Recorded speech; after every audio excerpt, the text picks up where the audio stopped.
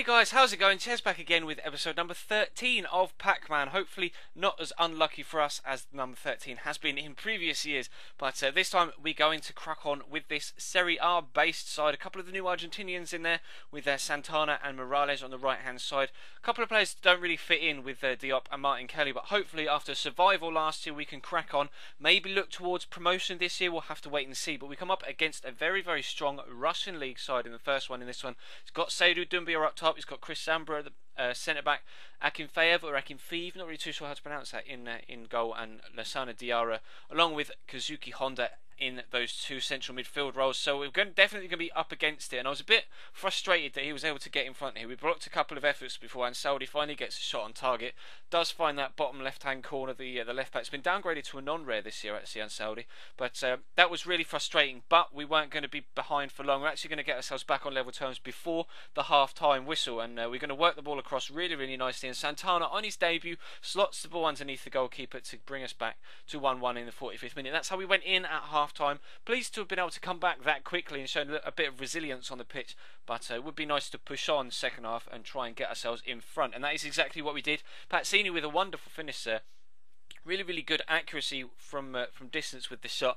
I don't particularly like playing with Pazzini, I will be honest. It would be nice to get another Serie A attacker, because he's not the nicest to play with. His touch isn't that good, his finesse isn't that good. It's only that lace shot, and particularly that lace shot from distance, that is actually any good with him. But Santana scored a second on his debut there to make it 3-1, and then from that moment on he just went AFK, so it's just a case of scoring another couple of goals, including another distance one from Pazzini, which actually was a very, very nice goal. I will have to be honest there and give him that. And then Bonucci picks up a header from a corner for the 6th in the 90th minute, and that is how we ran out 6-1 winners. So it's a shame that goal difference doesn't come into it, doesn't it, with the 7-2 win in the previous episode and then the 6-1 win in this one. But we do get the 3 points, which is absolutely vital. We're going to start off with a 100% record in this new Division 8 season. Hopefully we can push on and get promotion this year. It would be very, very nice to progress up through the leagues, but the next game is against an even stronger side. It's a BPL side with Begovic, Gibbs, Brown, who we recently got in a pack and didn't want, by the way, Yanga and Biwa. Aspi is playing the 4-3-3 with the fourth variant of which, with 2 CMs and 1 cam in Musa Dembele,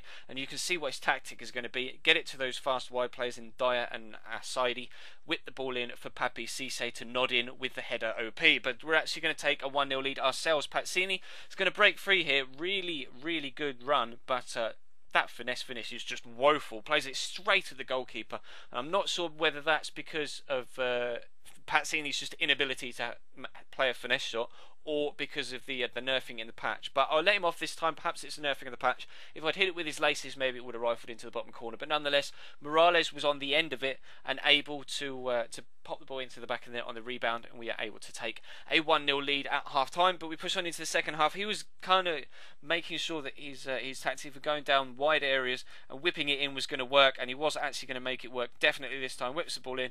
Pape Cisse beats 2 defenders to the ball, rises like an absolute salmon, powers the ball into the back of the net, and makes it 1-1. And that was a bit of a non-event this game. We do get a point from it, which is nice. It would have been nicer to get 3 points, but there weren't that many chances in it of any particular note. We did have a few chances between us, but none that were any, of any real significance. Only really the goals that were, shots that weren't blocked, etc. But we're still undefeated in Division 8. We're playing well. We're picking up points. It's exactly what we wanted when we made this move to gold. And as you can see, I've put Lucas Piszczek up on the market. I started him at 10k because I had one not too long ago on my main account, and I paid about 12.5 for him, I think. And I started him at 10, then just wanted to go and check that I had actually put him up at an adequate price. And he has dropped a little bit since I had him on my main account, but he's still going for around about 11 to 12,000 coins, as you can see. So hopefully he can sell on, and that will give us a solid coin background to push further on in the next few episodes. Maybe we can open a 5k pack in each of the next 3 episodes, maybe, if we can push on in the league and get that league bonus as well. So we'll have to wait and see. But that is going to wrap this particular one to a close, guys. So thank you very much for watching.